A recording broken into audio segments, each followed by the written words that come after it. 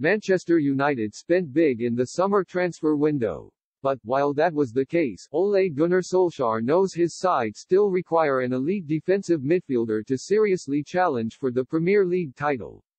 And Declan Rice appears to be the Norwegians' priority for that area, having sparkled for West Ham in recent years. It was certainly a good summer for United.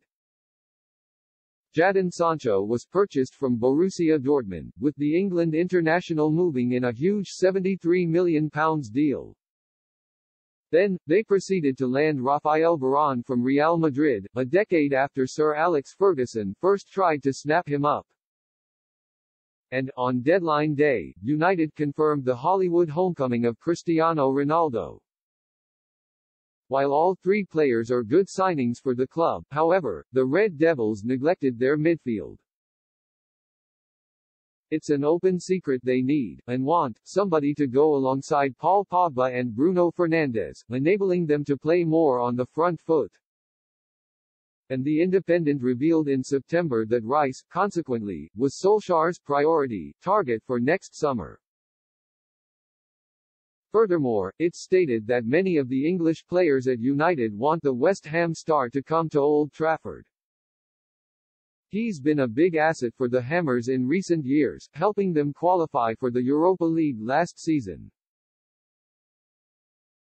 The publication stated that Raya's camp had explored ways to leave West Ham in the summer, only for the midfielder's £100 million price tag to deter potential suitors. But Rice would have joined United, had he got his way, which bodes well for the future. He's even been mocked for the constant links to Old Trafford by United players, meaning he'd have good chemistry with them if he made a move. And whether they're able to land him next summer, instead, remains to be seen. Rice isn't the only defensive midfielder to have been linked with United recently given their issues in that position. Marcelo Brozovic and Franck Kessie have been tipped to join amid their fine performances for Inter Milan and AC Milan respectively. And United were previously credited with an interest in Ruben Neves, who has helped Wolves bounce back after a slow start to the campaign. Arsenal legend Nigel Winterburn, though, thinks Rice would be the best buy the Red Devils can make. £90 million is a huge amount of money for Declan Rice. It's crazy money, but it's a fair valuation, he told Paddy Power.